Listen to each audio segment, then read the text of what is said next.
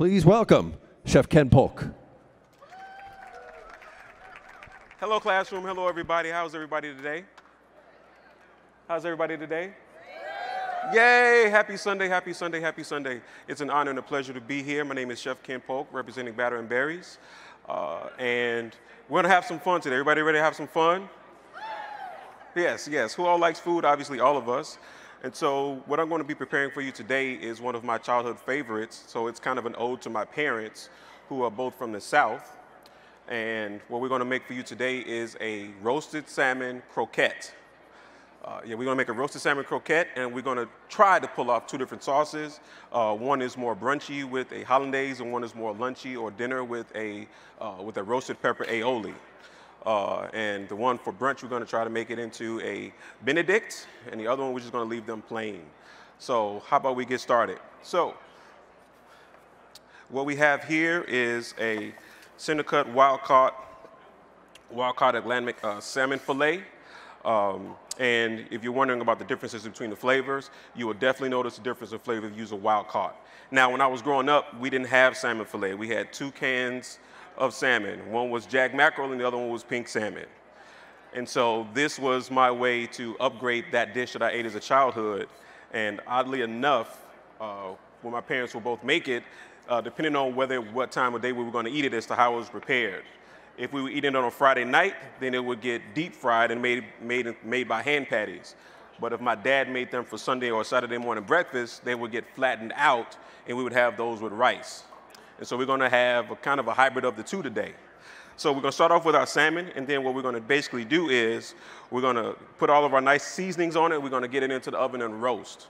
So once that happens, we're going to put it into the oven and let it roast just until we start to see the albumin come out. We don't want to overcook it, because the longer we cook it in the oven, the more stuff we have to add into it so it can stay together. So we're just going to cook it, roast it for about 5 to 7 minutes, take a look at it, and if it needs to go longer than that, then we'll put it back in. So what we have is a little bit of Cajun seasoning, a bit of Cajun seasoning, paprika, smoked paprika it is, cayenne, everybody loves cayenne, and some kosher salt. You do not have to use kosher salt, but if you don't use kosher, I would suggest you use sea salt. Why? Because it's fish. Fish, sea salt. Makes sense. All right, all right, all right. I'm actually going to do both sides of it.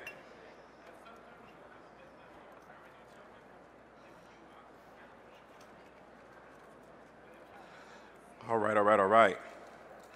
Get that flipped back over. Then we're going to brush it with some clarified butter. Butter is better.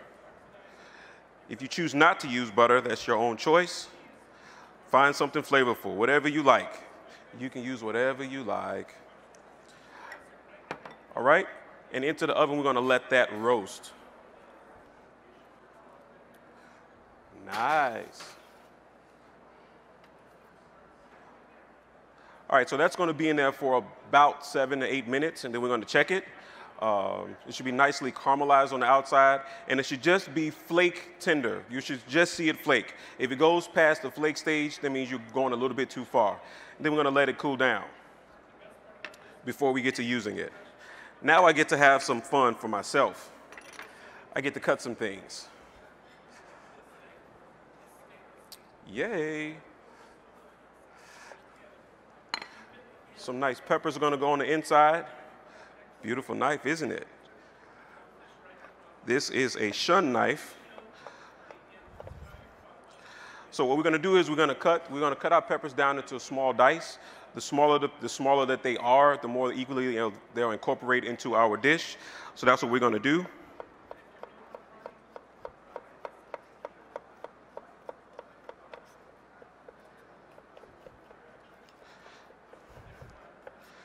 Beautiful thing about this dish is you can have them at night, you can have them in the morning, you can have them for breakfast, lunch, brunch, dinner. Whenever you want to eat them, they'll be good to go.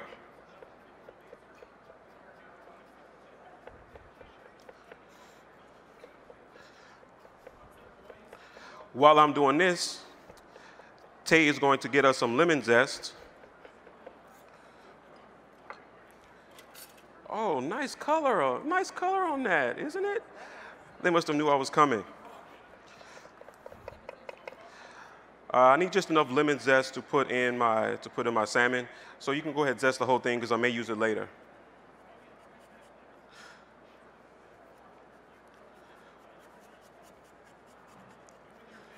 When we cut peppers, we want to try to cut them with the skin side down.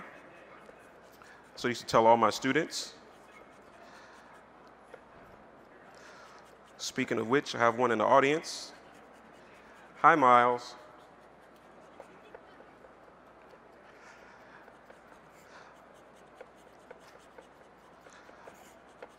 Knife skills are essential. And I love this booze block that they gave us. So what's going to happen is now we're going to sweat these vegetables off.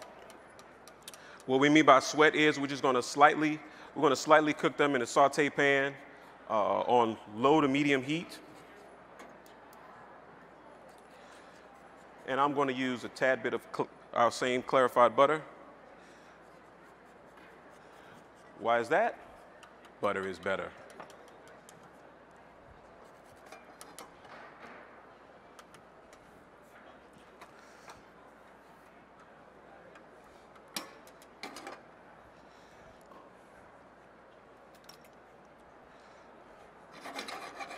So we just want them to sweat.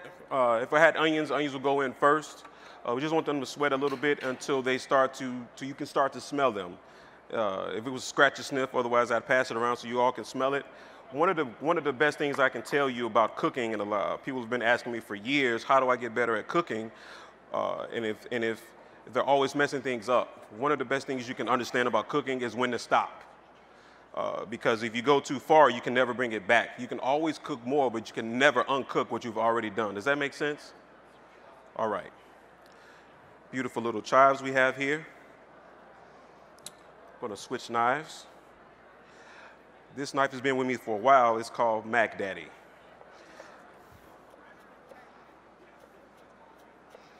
Yes, I name my knives.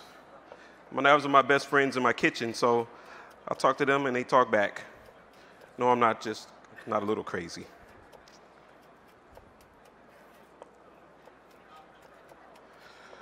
Wonderful.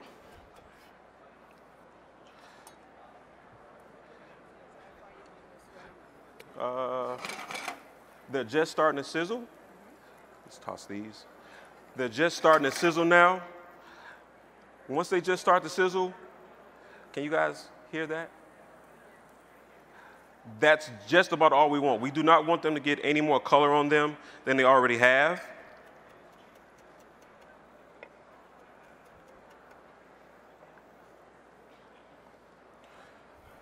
And that's it. That's it. So this is just going to go right into the fridge to cool off.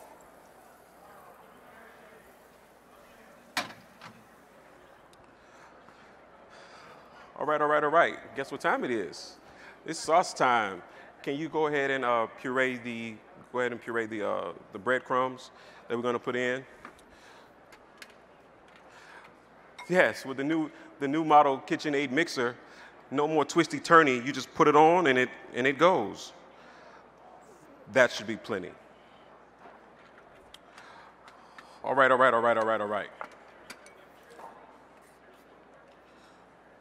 So the first sauce we're going to attempt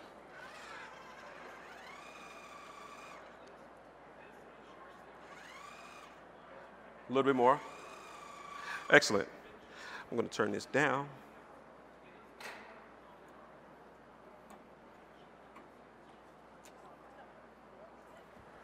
That's it. So the first sauce we're going to attempt is a hollandaise, very classic sauce. Spatula. All right, keep it moving. Bless you.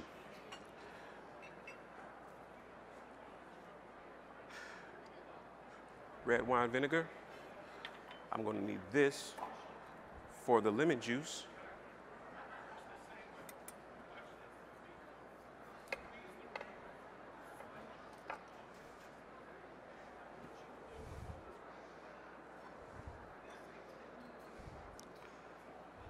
Have you been counting? It's not been 7 minutes, but hey.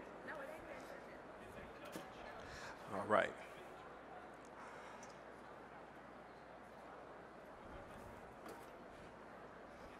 Give that a little whisk.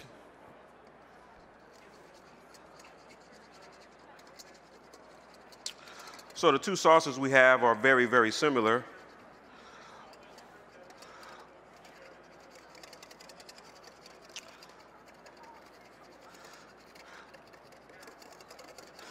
So we're going to whisk, whisk, whisk this until it starts to form nice little ribbons. This is a very old school method. I remember when I worked at the Ritz-Carlton, we used to have to make a big bowl of it every morning and then every afternoon.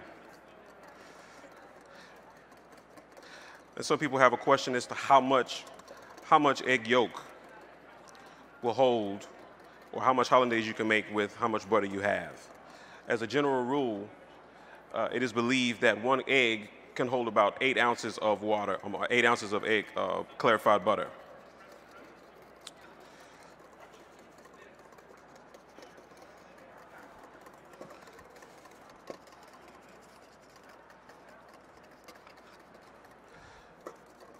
And so if you wanted to go the aioli route, aioli is very similar to a mayonnaise.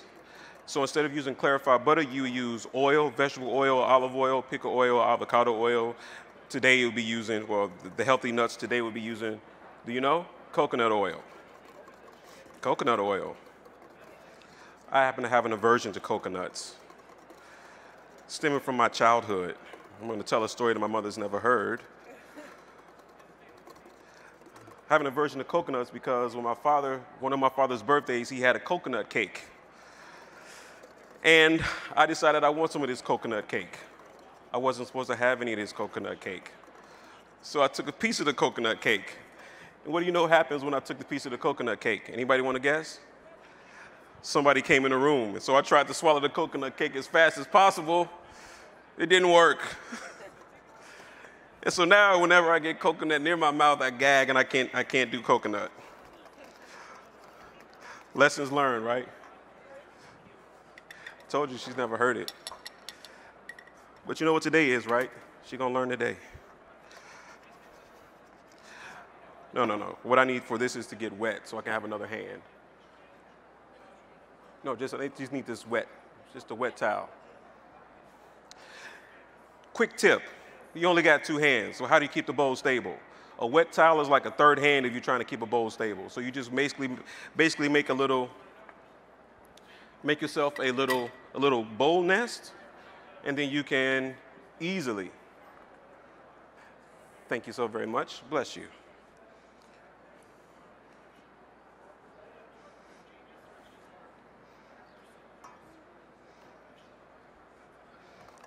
Ta-da! In case you've never seen that little magic trick, now you have.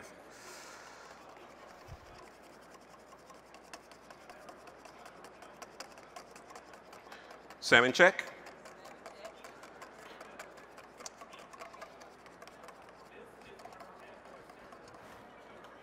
Beautiful.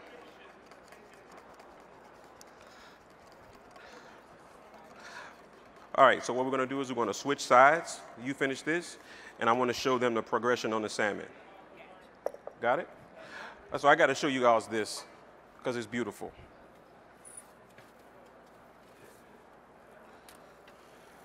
All right, so if you have a center cut salmon, you can actually take a look at it. You can actually take a look at it, and you can start to see the white come out of it. Can you all see that? That's called albumin. Can you all say that? Albumin, AKA that's the same protein that you find in egg whites. Once you see that start to come out, that's a good indicator that your salmon is about what? Done. Not just your salmon, but any fish. Any fish that flakes, that's a good indicator about when it's done. If you want your fish to be nice, tender, and juicy and retain its moisture, that's about how far you need to cook it. All right, and it'll carry over cooking the rest of the way. Does that make sense? So what do I mean by carry over cook? Carry over cook means once I take this out of the oven, it's still going to be hot. Just like if you burn yourself. Once you unburn yourself, it's still burning for a long period of time. So this probably just has another 2 minutes or so. Probably has another 2 minutes or so, and then it should be good to go. How we doing on that sauce, Chef? Wonderful, wonderful, wonderful. All right, all right, all right. I'm going to add a little bit of lemon zest into that. Looks like you need some hot water. I'm going to borrow a little bit of hot water to thin that out. Just a tad. Keep whisking. I got your back.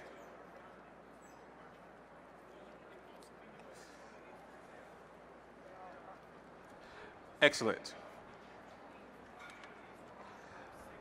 Excellent, excellent, excellent.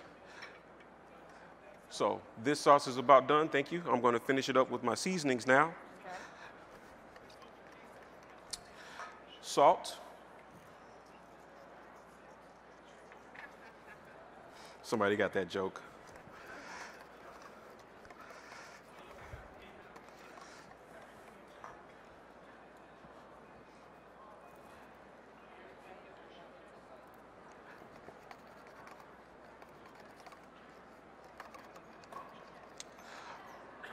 All right, so hollandaise tricks. If your hollandaise is if you're making hollandaise and your hollandaise is too thick for your taste, you can always thin it out with a little bit of hot water. You want it to be hot water, not cold water. Cold water will make it congeal kind of sort of. Hot water would incorporate evenly, nice. If you want it, if it's too thin and you want it to thicken up, what you can do is you can add a little bit of lemon juice or some type of acid, whether it be red wine vinegar. You could even red wine if you'd like. I'm not gonna judge you.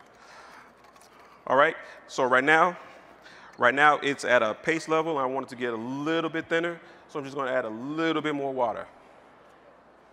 Agua. Oh, they have some handy dandy water just here for me. Isn't that wonderful?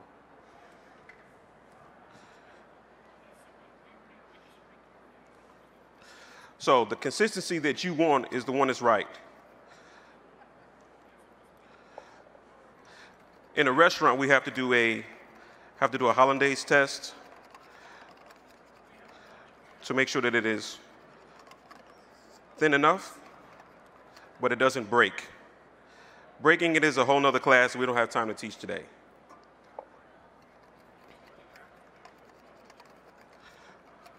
And there we have a beautiful emulsion.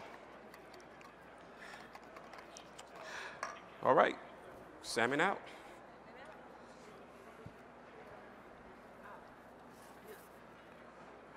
Ooh la la la, sassoon. So now you guys can see what I was talking about in terms of the flakiness of the salmon. See that? See that just falls right apart. So that's what we're looking for. It'll continue to carry over right in the refrigerator.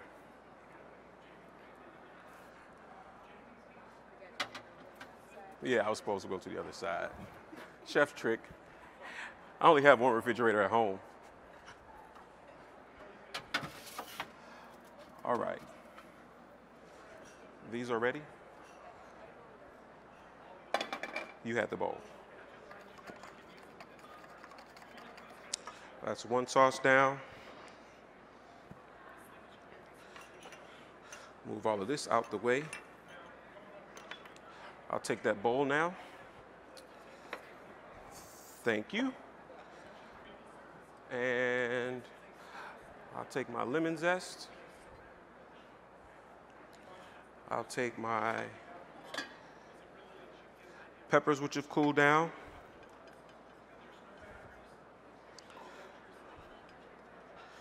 So the beauty of this is I'm not going to add too many ingredients in. Breadcrumbs. And salmon. All right. Thank you very much. So at the restaurant, we use brioche for our toast. And so as just a precautionary binder, I add a few breadcrumbs in, a few breadcrumb flakes. That's all that's required. Thank you. Now, I don't know if you all can see this, but this salmon is basically tender enough to flake and poached by hand. Now, when I was growing up, I really remember the spoon that they had. It was a 3-pronged spoon. You remember that spoon? 3-pronged fork, rather, should I say. So in we go with that.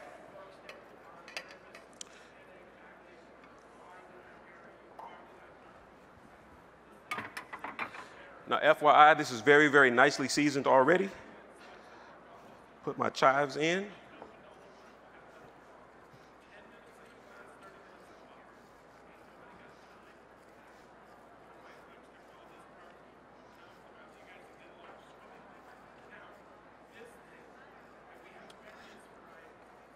So all you want to do is basically see that it is going to bind for you.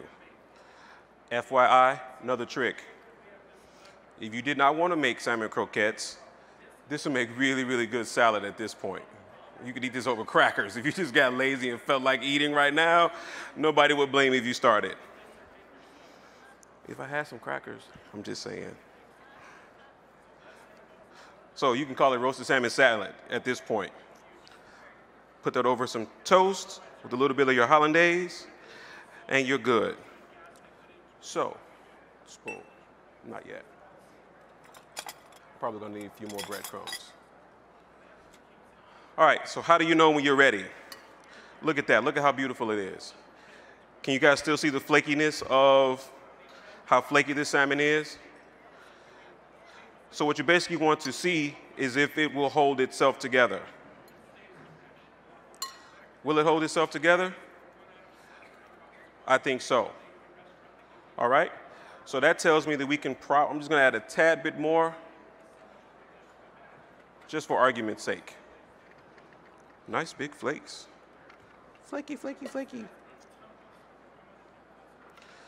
Now, to finish these, there are several options you can go with. You can leave them naked, meaning not add any coating to the outside of them. You can coat them with cornmeal. You can coat them with breadcrumbs. You can coat them with panko breadcrumbs. You can saute them if you like. You can deep fry them, they'll hold together. You can pan fry them, which is what we're gonna do.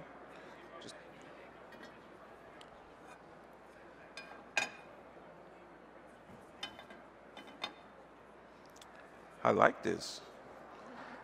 1, 2, 3, 4. I think I'll get this for home. You see that? All right, all right, all right.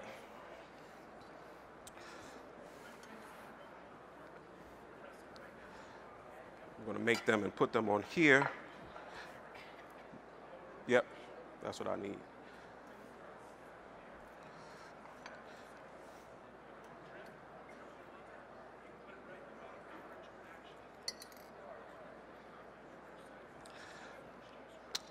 Give this a little taste real quick.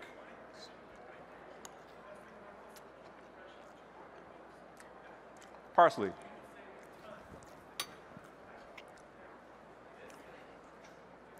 Thank you so very much. You go back in there.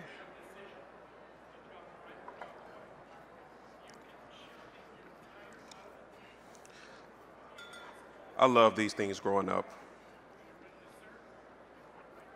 Oh, I wish you guys could taste this.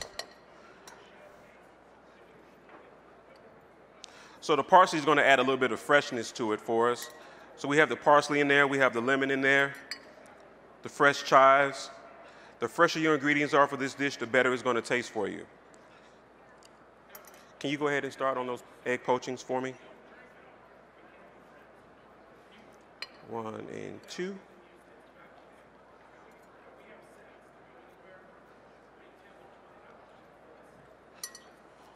So at the restaurant, we make a Benedict without bread.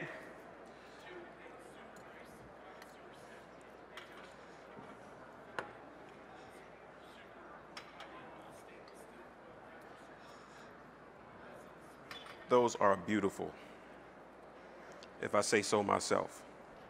Check to see if my pan is warm, hot enough for us. No.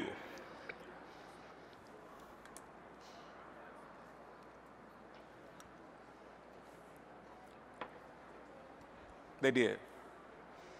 Some cooks back there. You know what I want to do? I want to take a few more of those breadcrumbs, and I want to do some coated and some uncoated.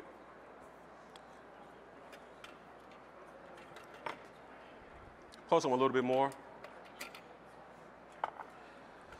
So the way my brain works, whenever I come up with a dish, I don't come up with one iteration of the dish. I come up with several ways to make the same thing. Because I live in a house with 3.5 women, and so I often have to make the same dish different ways to make everybody happy. And the same thing in a restaurant. People come in and they want a particular thing a particular way. That's beautiful. For flavor, I'm going to add a little bit of clarified butter. Thank you. They're going right in that bowl that I just gave you. Right in that bowl. Yep. And olive oil. Don't cry over spilled milk. Or spilled breadcrumbs either.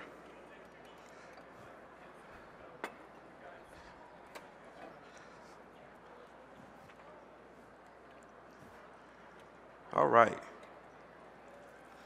You guys hear that? Yeah. As a chef in the kitchen, that's one of the ways we can tell when stuff is going right and when stuff is not going right. We can hear it.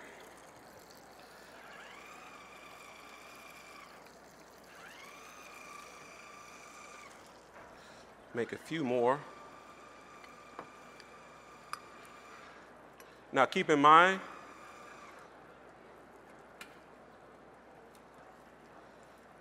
I didn't have to add any egg to this because the albumin itself is going to hold it together.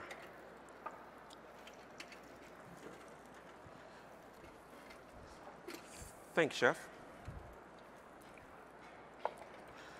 So these we're just going to lightly coat.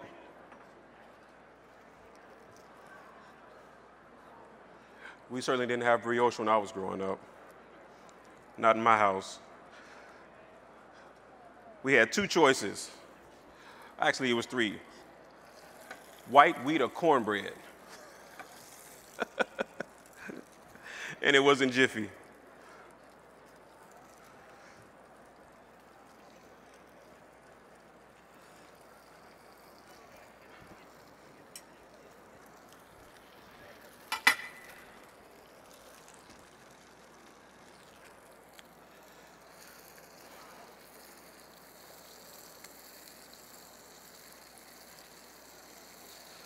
Beautiful.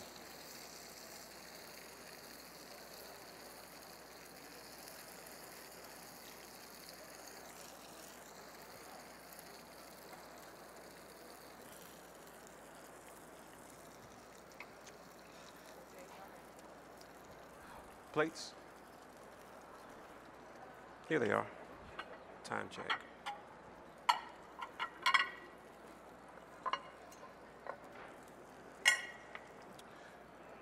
I need a napkin.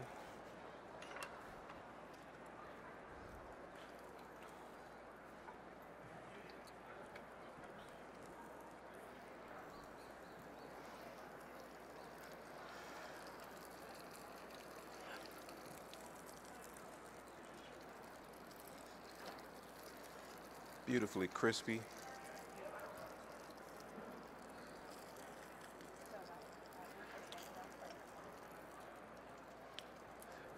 I wish you guys could see this down there. Can you see it? I can't see what you see. You want to eat it? No problem. I got you in a few minutes. So that's that. Hit that with a little bit more hot water so it's gotten cold on us. It's chilly out here.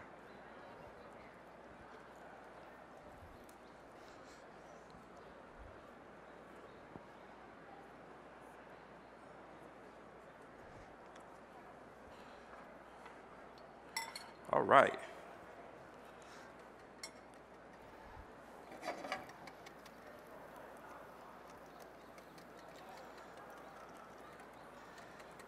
Perion, this is for you, buddy.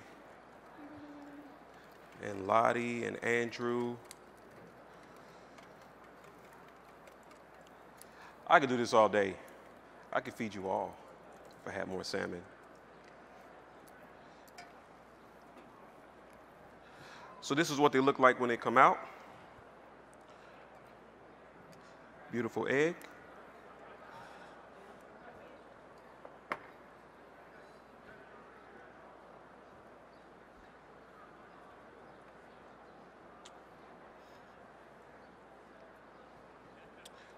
Hey, I think we should taste it. What do you think? I think so. You think so too? Oh, yeah. Can they taste? You're supposed to say no.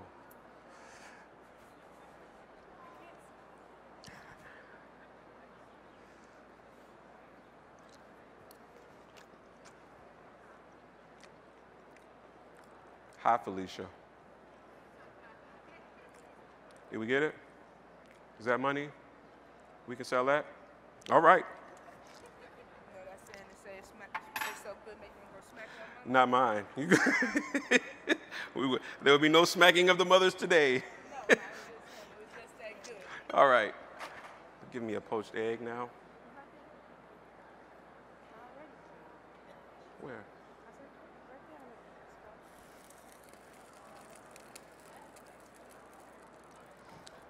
May I have another? Switch.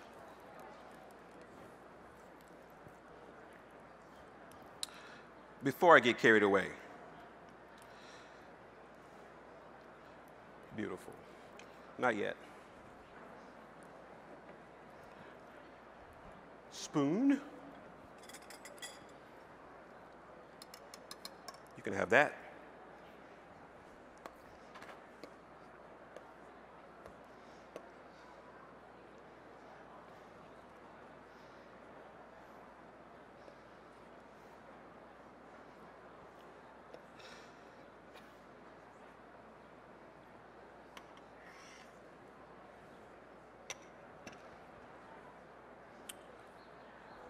A little bit more lemon zest.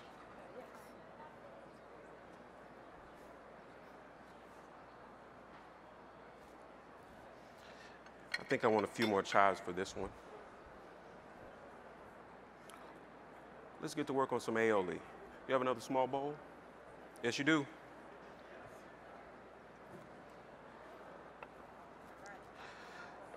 In terms of garnishment,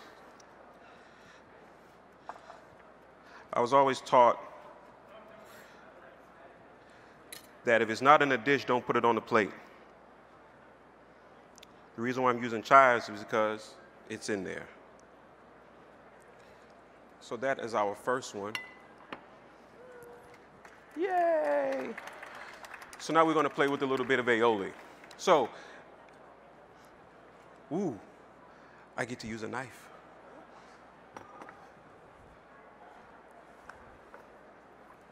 This one was made for that. So I have some roasted garlic here. If you don't know how to roast garlic, there are tons of ways to do it. One quick way to do it, is you can do it and forget about it, is you can take a whole clove of garlic, a whole bulb of garlic, slice the top off, put a little bit of olive oil in it, throw it in the oven 350, about 15 or so minutes, check it. You should be able to smell the garlic roasting. That's method number one. Number two is you can take garlic that is out of the clove and you can put that into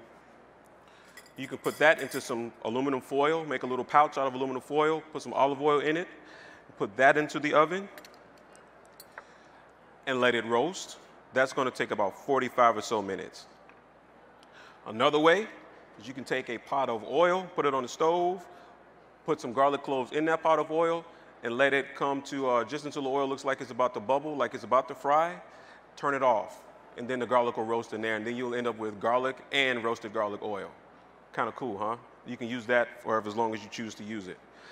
So our aioli is basically, we're going to do a Cheeto way. We're going to take some mayonnaise that's already been made, and we're going to mix it with our roasted garlic. Otherwise, you can make mayonnaise from scratch. Do I have enough time to show them that? Yes. Yes, chef, you do. All right. He is.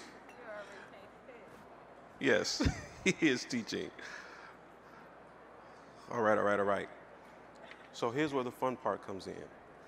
I had some saffron here that I was going to turn.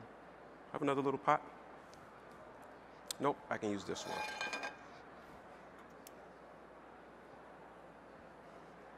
Water. So what I need to do is I need to get this saffron to steep. I love saffron. You ever heard that phrase, you got caught red-handed? I got caught white-handed, but nevertheless. So what's going to happen is this. You put the saffron threads in some water, and they're basically going to turn the water gold. When they used to have to pick, well, they still do have to pick them all by hand. There we go. If you pick saffron or you handle saffron, you'll end up with gold fingers. Not like the movie, but you'll end up with gold fingers. And so if people would steal saffron, they would, would find you were stealing it because you would have red hands. Can you do me a favor? Can you go ahead and chop this roasted red pepper up for us? Thank you so very much. Chop it as fine as you possibly can. You can even use my knife if you like. Here you are. Bonkers. So great, that's that. And our water is already turned. I'm gonna put it in this handy dandy dish so you all can see it.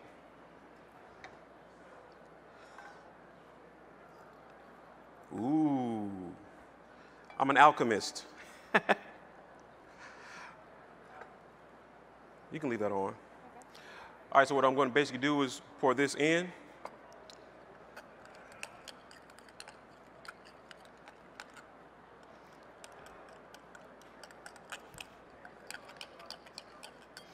Oh, I can smell that. You can smell it. Has anybody ever smelled saffron before? Can I have a volunteer? Can we just pass this around so that they can smell it? So saffron is the most expensive spice on the planet. And if you've never seen it, if you've never smelled it, that's what it smells like. It looks like a pistil from a flower, because that's exactly what it is. And it's my favorite, it's my favorite spice to use, one of my favorite spices to use. And in they go. Yep. Oh, you like my knife, huh? All right, that's good.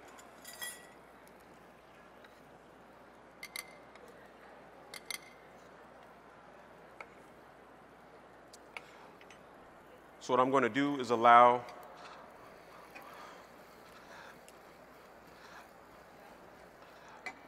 to allow that to steep down and get down a little bit more.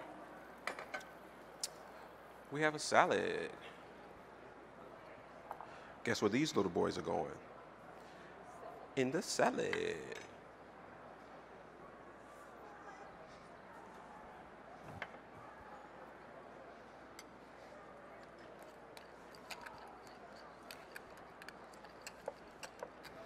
Salt.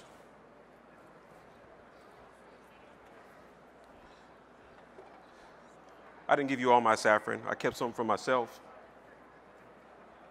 Oh, it smells so good. You can wipe that.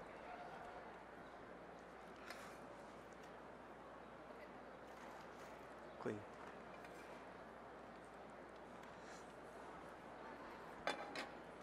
I'm going to see if it needs lemon in a second.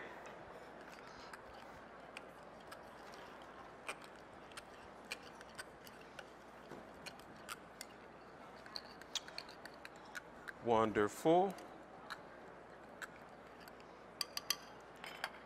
Still a little bit of that.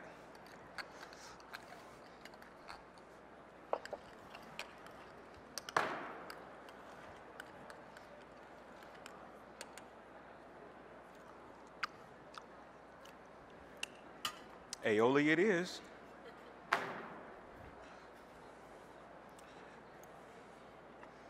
Simple vinaigrette.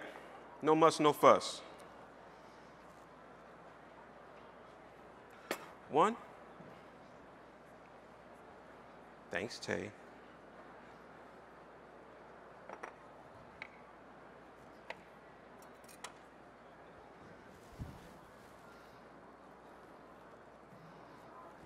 Funny story.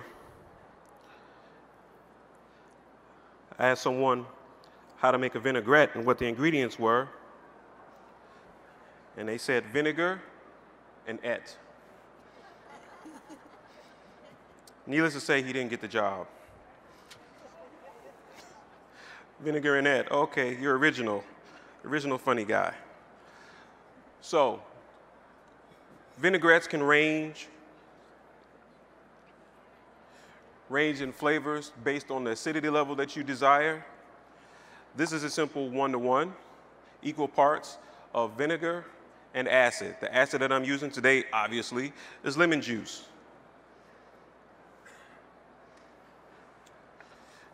Want to get that tossed for us, please? Yes. Bless you. A little bit of chives in there. We're gonna have a little side salad to go with our cakes. Make sure I get some of those nice roasties in there.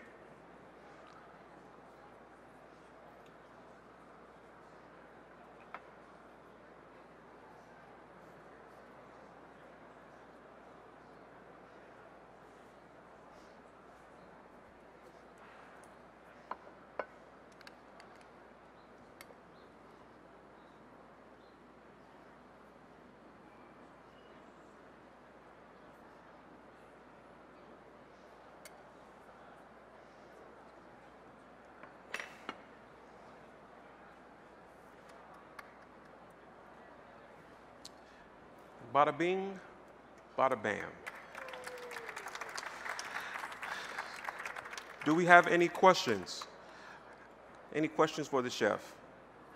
Questions about salmon, questions about Right over here, life? chef. Yes, ma'am. Hold on. The salmon is roasting. Okay, so know your oven. When you roast something, you want them to be roasting at a high temperature. 325, you're not roasting anything. 375, 425, somewhere between 375 and 425 is where you are. If you have a convection oven, I would go on the lower end because you have the fan blowing.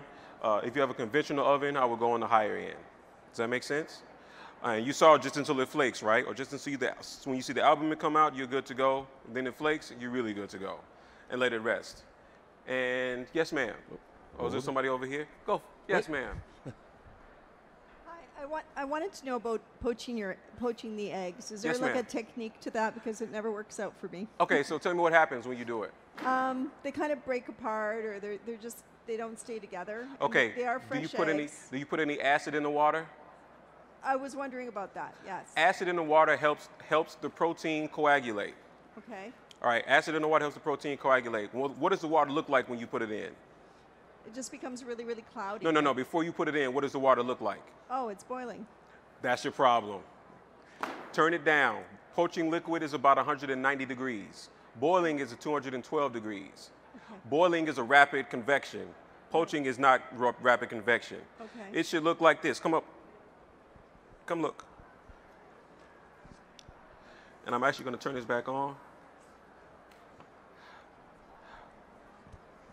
All right, so what you should see, I'm going to move this over here. What you should see,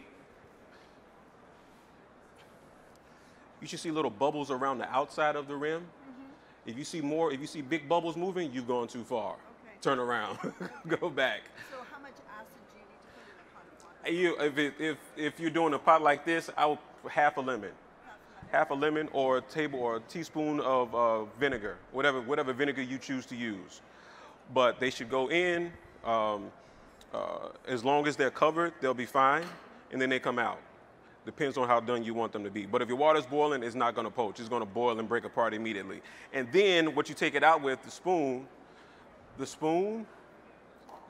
should look like this. It shouldn't be too big.